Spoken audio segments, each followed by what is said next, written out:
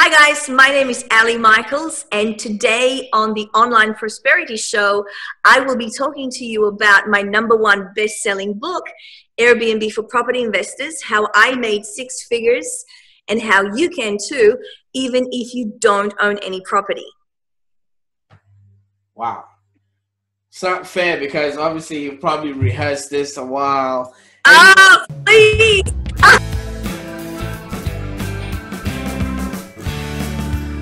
Welcome to yet another exciting episode of the Online Prosperity Show. And today, I've brought you in the Airbnb queen herself, Aly. Aly, how are you doing, my love? Hi, I'm great. Thank you for having me. How are you today? Fantastic. Now, audience, you might be surprised with the guest that we have right now. She's coming all the way from Las Vegas, and Aly is really passionate about helping people take action and live life on their own terms using short-term rentals. Now, she started doing this in 2013, where she used the strategy which has helped her create 6 figures up until today, and now she's teaching people and has written a book about how to use Airbnb as a property investment vehicle. Now, Aly, could you just let us know a little bit about your story, how you got started, and what it is that you actually do there?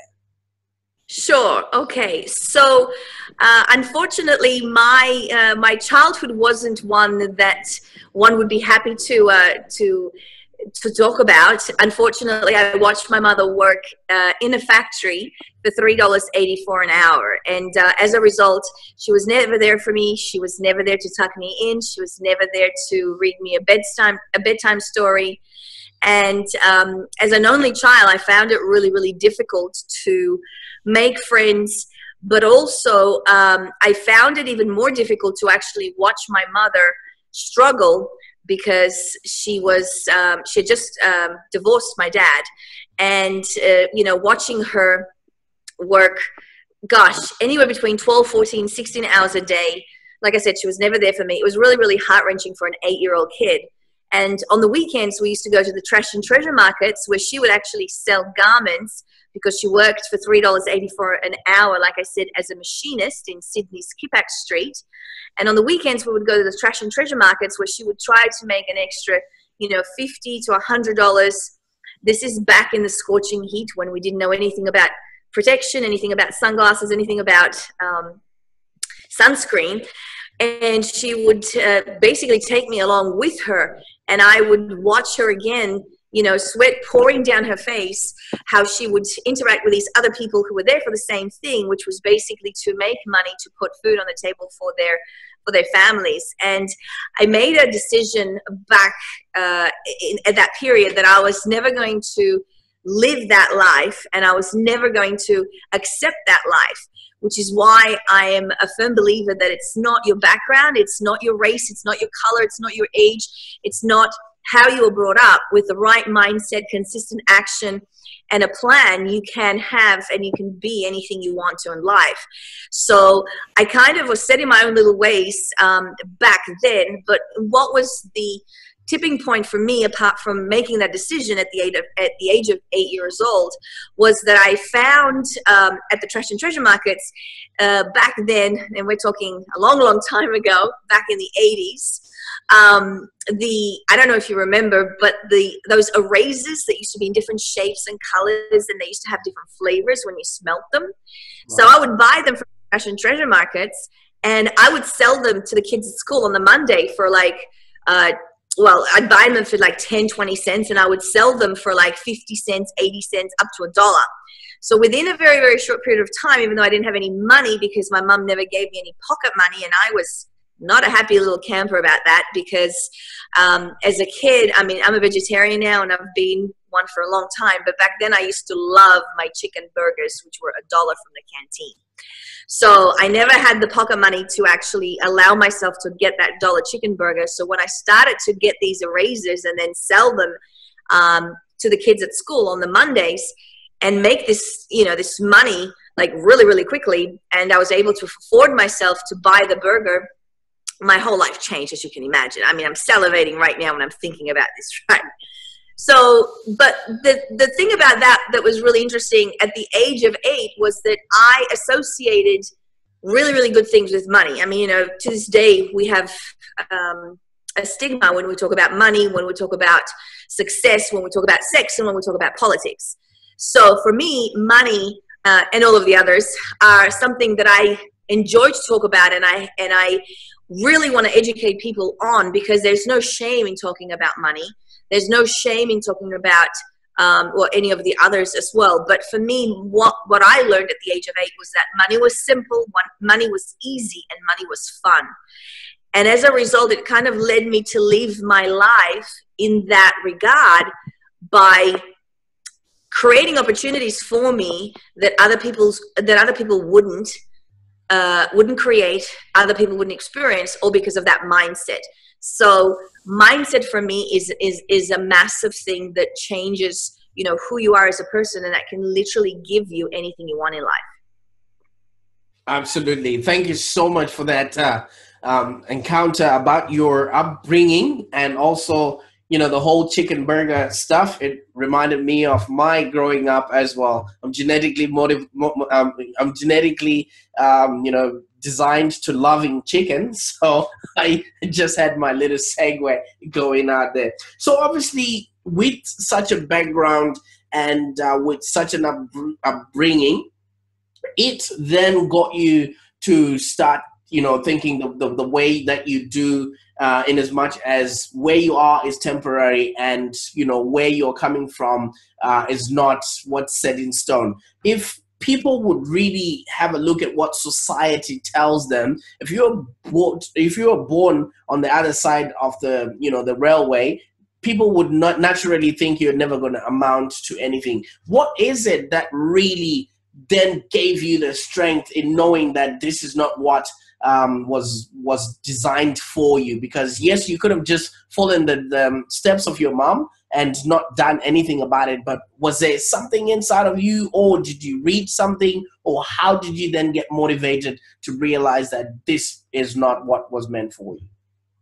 Well, you know, I think, you know, even as an 8-year-old, what I discovered pure by, I guess, just, you know, being me and just, you know, having that interaction with my customers, which was, you know, to sell these erasers to them. I found that, you know, everything was in the relationship that you had with the customers, and also in the, I guess, the networking that you had with them. And what I mean by that is, you know, and this is one of the things that I also love to talk about in my workshops. It's the relationship that we have with people. You know, nowadays, I guess the whole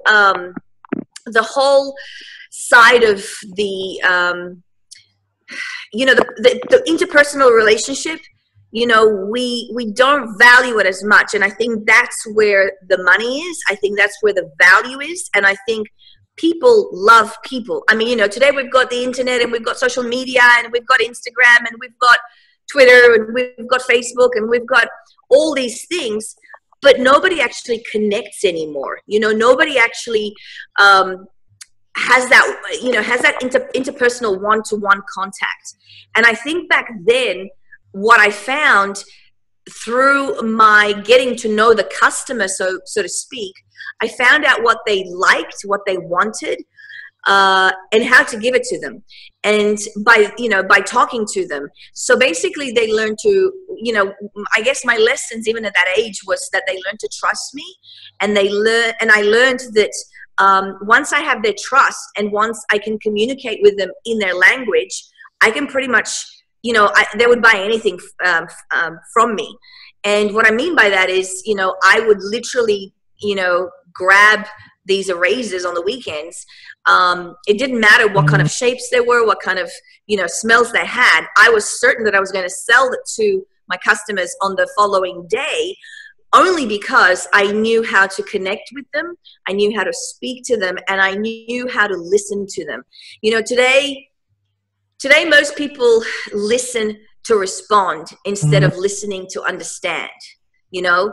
And I think that's really, really key, and I think that's really, really, really important. I mean, you know, one of my biggest mentors has been Tony Robbins, and you know, he always says that you're, you know, where you were, you know, where you were born, that's not your final destination. And it's so true, because who, you know, who you were, it does not define who you're going to be. And I think that's really, really important. But in terms of the success per se, a lot of it has to do with communication and with the relationship that you have with your customer, and actually understanding your customer and giving your customer what it need, what he or she needs. Absolutely. So from erasers, you then went on and started a strategy that has since been paying you six figures since 2013. Explain to us, first of all, what Airbnb actually really is. Okay, well, if I can take a step back and kind of have to sort of, you know, go, and as a woman, of course, we want to just talk a little bit longer than we need to. So it was erasers in primary school, and then I had to up my game in high school because they didn't want rubbers anymore. Well, they did, but not those kind of rubbers, okay? So then I had to adapt to the market, and what I would do then is I would buy a magazine from the markets for 10 cents, and I would literally rip that off piece by piece, and we would sell that to the kids in recess and at lunchtime for, you know, 30 cents, 40 cents, 50 cents. I had, I guess that was my first company called Nitty Graffiti Incorporated. I did a joint venture with the most popular girl in high school, and that's what we did to provide value to the customers, you know, as I, you know, grew older.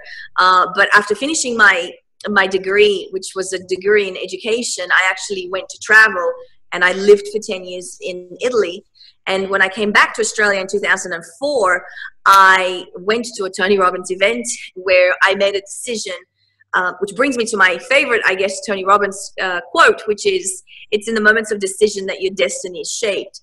And that is so powerful for me, because I decided at that point that I was going to buy a property a year for the next 10 years and then retire. And that's what I did. How I came into Airbnb was actually through, you know, through a heartbreak, so to speak, or through, you know, a business down. You know, people go, you know, why did this happen to me? And a lot of the things that we think are negative or bad for us at the time are really blessings in disguise. And I'm always very, very grateful for that, because what actually happened was I had 3 of my tenants who were paying rent monthly that didn't pay the rent for the month at the same time. So I had a little under $15,000 for the mortgage for the month, and I had no money to pay it. And again, through my negotiation skills and through my relationship that I had with my bank manager, I was able to get myself out of that rut. But in doing so, again, being an avid reader and also an avid personal development and self-development, you know, goer. I like to go to the seminars. I like to keep up to date. I like to learn. I like to study. I like to grow mentally. I was at one event, and I had met a friend of mine that, you know, you go to these events and to workshops and so forth, and every now and then you kind of like see the same people. And I was just telling her, you know, I'm feeling, she's like, you know, Aly, you don't look yourself, what's going on? And I'm like, well, you know, I had 3 of my tenants, they didn't pay the rent. I'm just don't know how I'm going to pay my mortgage this month. I don't know what to do. I've got the whole place empty. I had to kick them out. And she's like, well, have you tried Airbnb? And I'm like, Air what? And she's like, have you tried Airbnb? And I'm like, no, what is it? So she explained to me what Airbnb was, because I hadn't heard of it at the time. And, you know, I thought, well, I got nothing to lose, but try it. Now, you know, when you get one of those great ideas and, you know, you happen to tell your family or you tell your friends, and then the first thing they say is, you know, no, don't do it. It's going to go bad. It's going to go wrong. What if people don't pay? What if people break your, you know, break your chairs? What if that happens? What if that happens? And I think, again, the hardest thing, you know, there's 3 things in life. There's money, time, and change. And out of all of them, you know, one would say, well, money's the most, time is the most important thing, because you can always make more money, but you can never get back time. And I always say that is not correct, because I can show you a dozen ways to make more money. The biggest and the hardest thing to do is change. And the reason for that is us human beings, we are accustomed and we are, caught in our certainty that we want to have, that change is the hardest thing for us to do. And, nothing changes until you change. And most people fear change because, it's the fear of the unknown. It's the fear of, what if it does go wrong? What if the property remains empty? How am I going to pay my rent then? How am I going to pay my mortgage then? What if, they do end up stealing or breaking some stuff and I'm liable for it?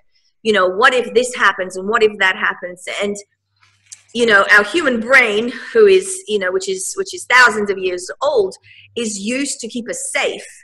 And as a result, when we are confronted by change, it's a lot simpler for our brain to keep us protected, which is what it's designed to do, as opposed to, steer us in the right direction and support us to get over that change. So when I spoke to my friends about it, they were like, oh no, don't do Airbnb. It's not going to work.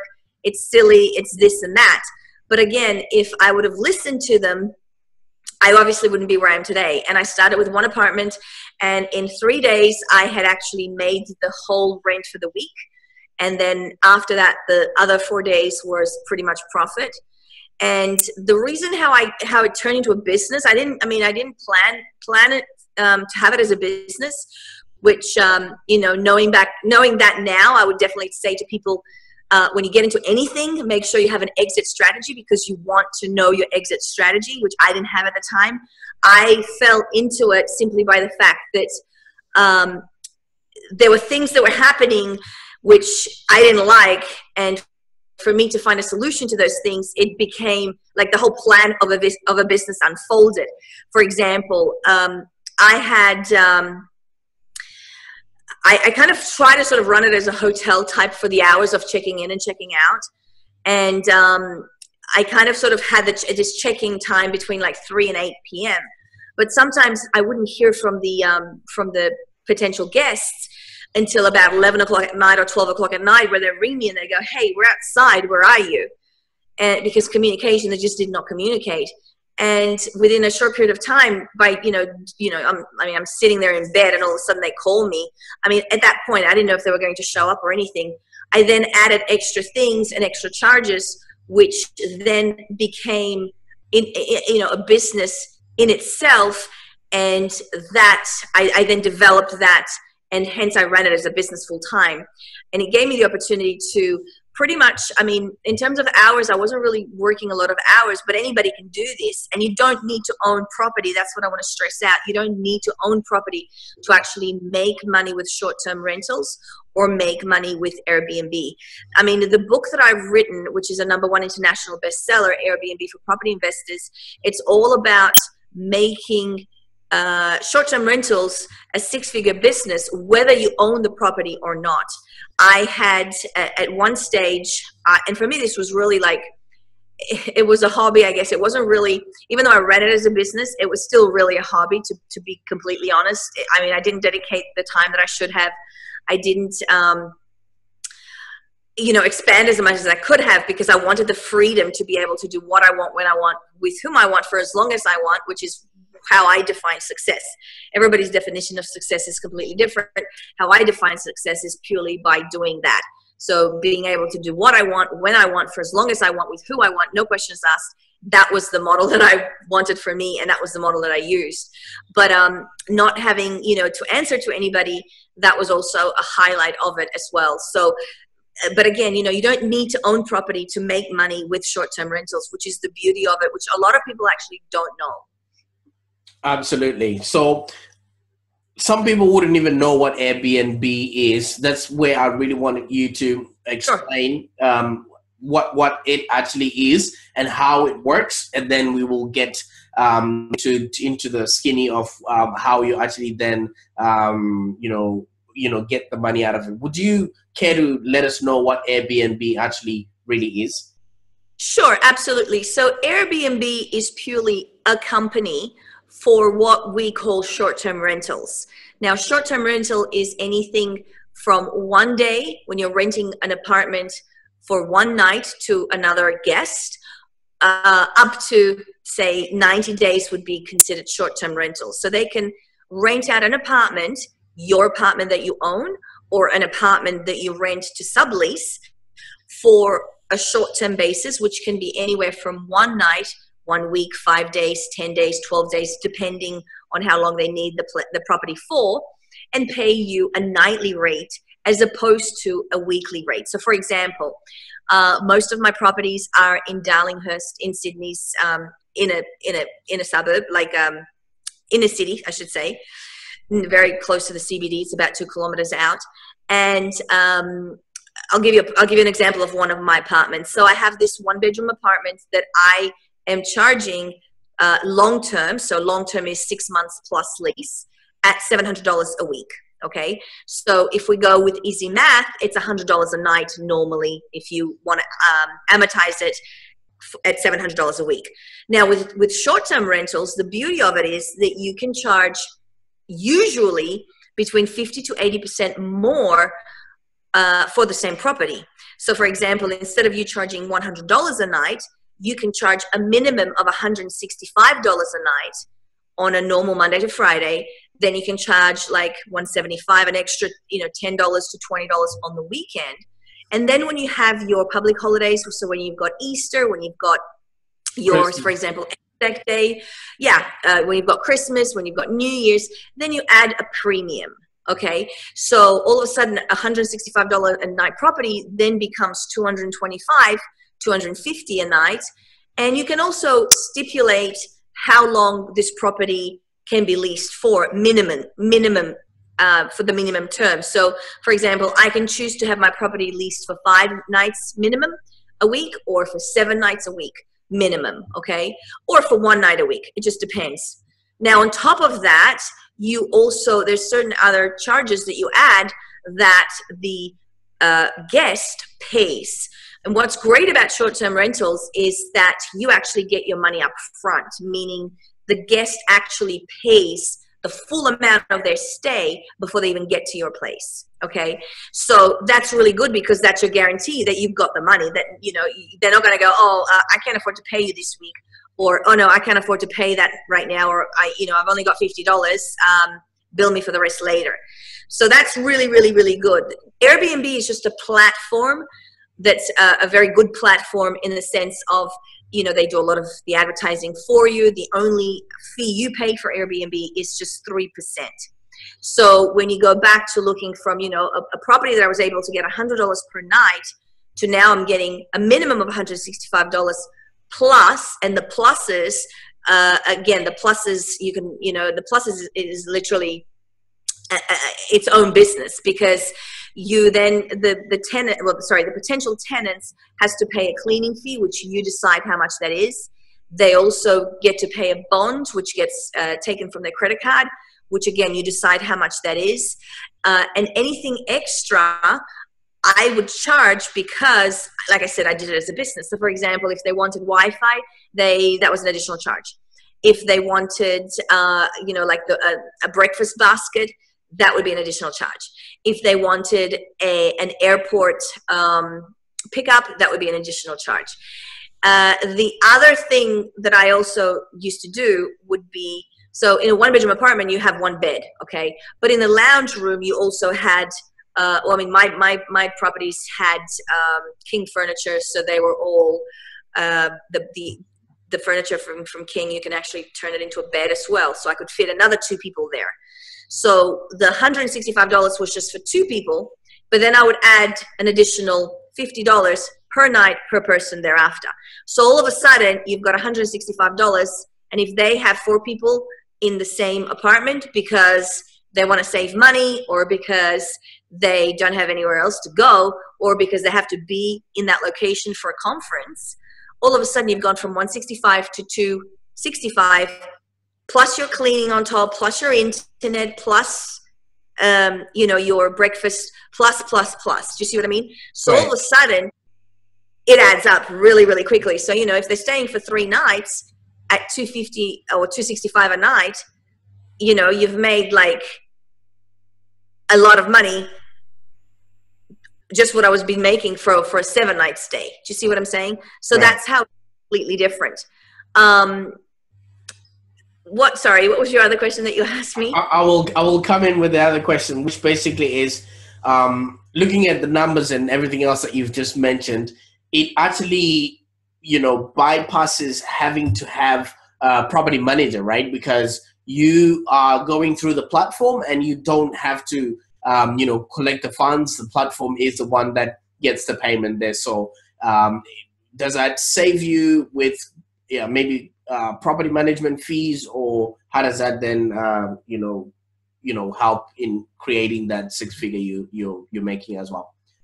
Yeah, absolutely. So going back to the Airbnb platform, which was my preferred platform at the time, but not the only one that I was using, Airbnb only charges you 3%.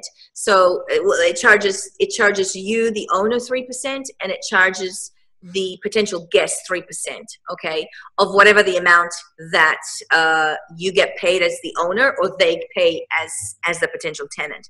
And I mean, 3% is really nothing when you're looking at, I mean, managers in Sydney these days charge about 8.8%, which includes GST. Again, you can negotiate, but in Sydney, that's kind of like the going rate. You can get it cheaper than that out in the suburbs, as low as 4.4%, but the usual is about 8.8%. So between 8.8 to 3%, it's a big difference. Again, depending on the volume and on the amount of money that you're doing, but it's still a lot of money. When I started, I really only had, it was just to be honest, when I first started, I was doing everything myself. Within a very, very short period of time, I actually had to get a cleaner because I absolutely hate to clean. But I got a cleaner, and they did all my cleaning and my checking outs. I was the only one that was doing the checking ins. And I was advertising on Airbnb and a couple of other platforms to have that occupancy. But again, today everything's automated.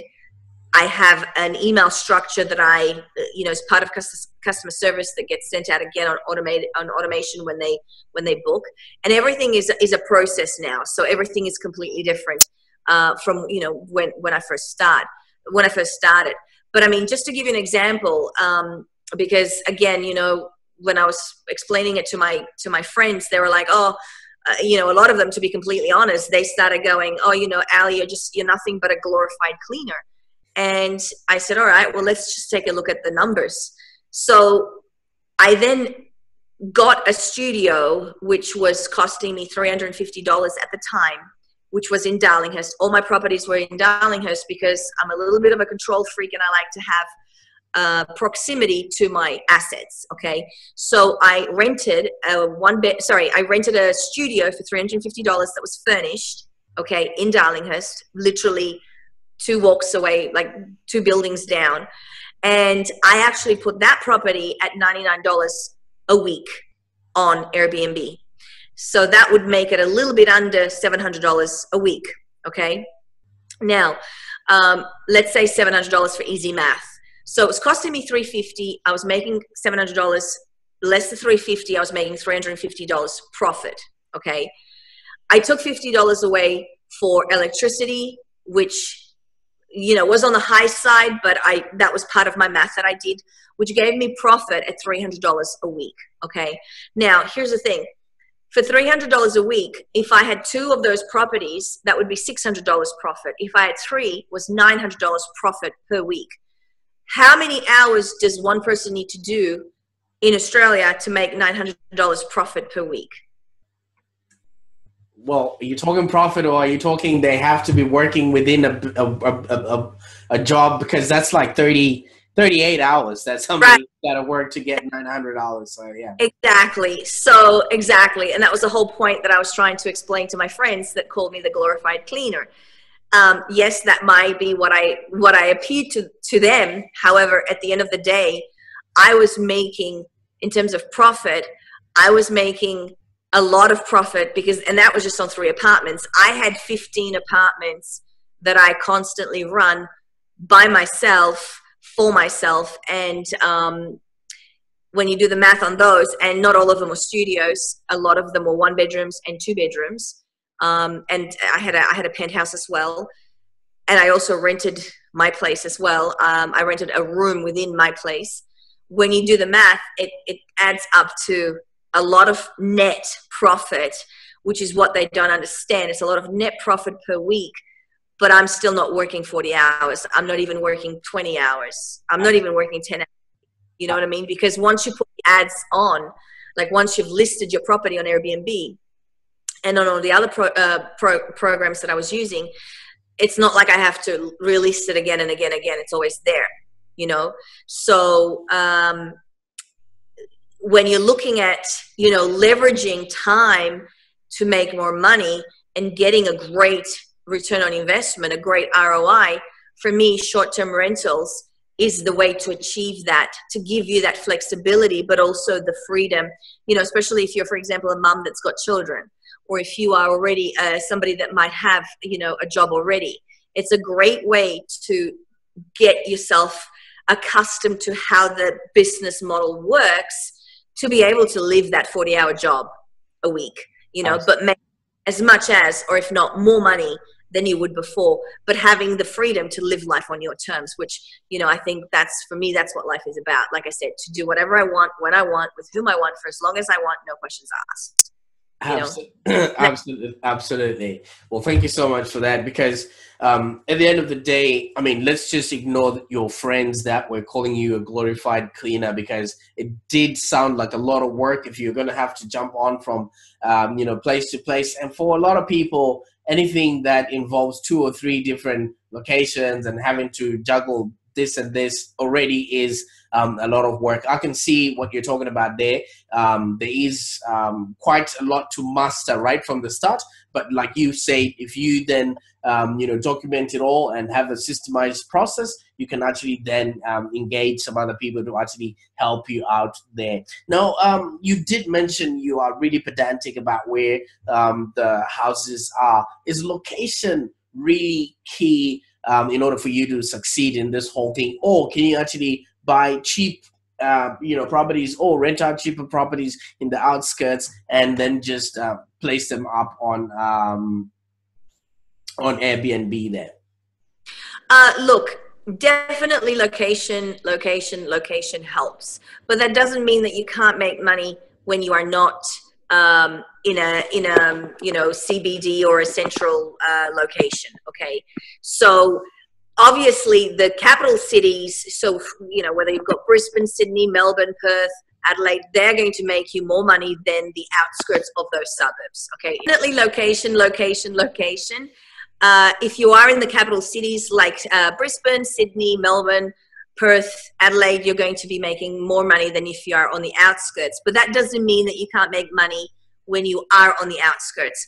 If your property is located near, you know, a convention center, or near a place that has a lot of interest, whether it's a museum, whether it's a race course, etc., you are always going to make more money than somebody that is not. But if you're going to invest, I would say go with the capital cities first, and also look at properties that have got quirky things about them. You know, whether it's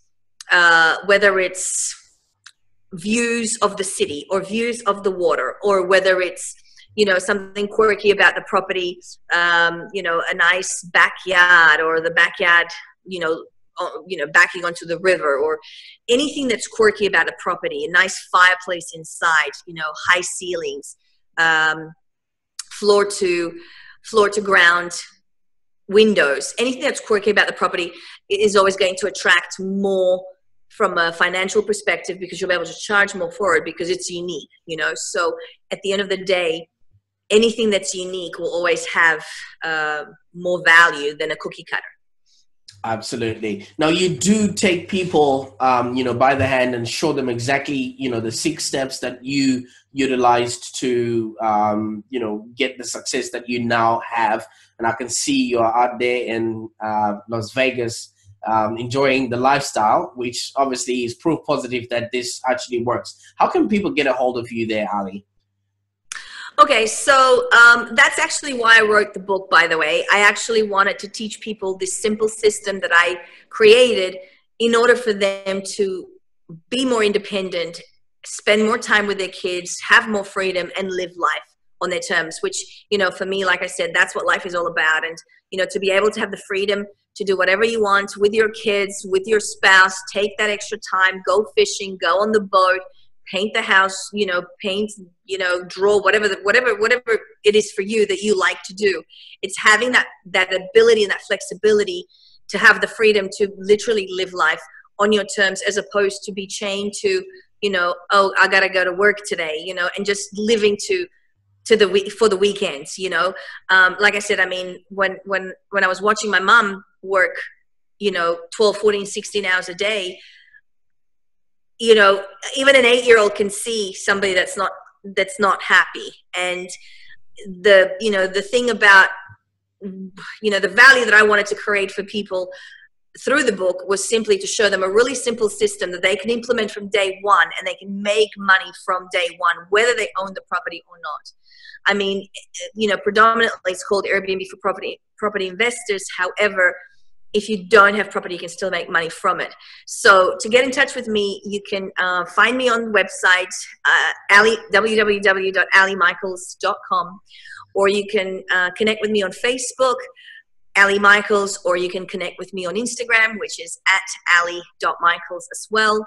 But what I would like to do, if it's okay with you, is I would like to offer your viewers the opportunity to grab my book and also some coaching with me. Now, normally on the website, my book is free. My Airbnb book is free. The only charge that you have to pay for is just shipping. What I'd like to offer is, I would like to offer your guests $150 for the book, signed by me, as well as half an hour with me coaching to find out exactly where they are and a strategy that will work best for them, so they can start making money from day one and living life on their terms. Absolutely. Well, thank you so much for you know, that little bit there where you're offering us the coaching plus the book, because obviously, you know, you would need to learn all these new tricks and the way that you actually did it, and you know, you laid down in the book there. Now, this has been fantastic, and I myself have learned quite a lot from this, and I'm hoping the people in the audience are also going to take you up on the you know, offer to get coaching from you. What is the maybe one last thing that you can you know, bring people closer to you so that they can get to understand what you've been through, where you're going, and what's in store, so that they too you know, can be aligned with your vision and your mission? Well, look, I think here's the thing that, you know, we as humans are conflicted with, in my opinion, is that, you know, we always look for external things to validate us, and everything you need is within you. You know, everything that you can ever possibly need, want, exists already within you. All you got to do is, you just got to, you know, find it and just take it out, so you can have that life that you were really designed and destined for. And whether you believe you can or whether you believe you can't, you're absolutely right. So you have to have, I always say, belief will get you there, but self-belief will keep you there. And that's something, again, that you have to have about yourself. And the other most important thing is, you got to be grateful, and you got to have gratitude in your life for what the things that you already have, because life will match what you have. So if you are grateful for the things that you have in your life, you know, you're basically sending out the message to the universe that you are ready for more, you can accept more, you can handle more, and the universe will give you more. So rather than focusing on what you don't have, I mean, humans are really good at, basically, whether you believe you can or you can't, you're absolutely right. And like I said, everything that we've always wanted exists already inside us. However, I guess the most profound thing that I can share and I can help people with is to actually be more clear. And what I mean by that is, you know, people will tell you what they don't want in their lives. You know, I don't want this. I don't want to be poor. I don't want this job. I don't want, you know, to have this. I don't want this. I don't want that. But they're not clear about what they do want. So the universe actually matches you on the vibration that you give out, and what you focus on expands. So if you don't know what you want clearly, or if you talk about the negative, you will never have enough. And as a result, the universe won't give you more. However, if you practice what I practice every single day. And by the way, this is another reason why 97% of the population are ruled by the 3% that make the 97% of the wealth, because they are clear, but also because they're very grateful for what they have. So, Tony Robbins again says, trade your expectations for appreciation and watch your whole world change. And gratitude is a big part of that. If you are grateful for what you have, even though it's something little, you're basically sending out the message to the universe that you can have more, you can handle more, and therefore the universe will give you that. But if you whinge and moan about what you don't have, it's basically saying, hey, I'm not ready for more, I can't handle more. And the universe is not going to give you that. What you focus on expands. So as I like to say, is don't be a shit magnet and focus on the crap. Focus on exactly what you want, be clear about what you want, but also have gratitude in your life. And gratitude for me is not just in the form of appreciation, but it's also in the form of contribution. And I love to give. So, you don't have to be a millionaire to give money to charity. You don't have to be, earning 7 figures to help or to give, money to your favorite charity. It's not just about the money. You can give your time. You can give a smile. You can give, your knowledge to somebody. It's not about the money. But if you are a wealthy person and you don't give money, or if you're a poor person and you don't give money, having money is only going to amplify who you really are. So if you are poor and you give money, when you're going to be rich, you're also going to give money. But if you don't give money until you are rich, you probably won't give it when you're going to be rich anyway. Do you know what I mean? So that's like the biggest things that I could leave your audience with today. Absolutely. Well, thank you so much. And one of your values is to give. And I can't thank you enough for the time, expertise, and the knowledge that you gave us today on this show. And for those that are watching, you would appreciate that not every day do we have people with, an Airbnb speciality like what Aly has just shown us today. So this is your time. If you haven't subscribed to this channel, to subscribe, because you don't want to miss out, especially on the gift that she's offered us, her book plus coaching for $150. I will be putting all the links at the bottom there so you can grab your sport in there. Well, Aly, thank you so much for your time today. And yes, this has been a very valuable episode. Thank you. And if your viewers have got questions, please send them my way and I will answer them. Thank you again for. Absolutely. Thank you so much for that. Thanks. Bye. Cool.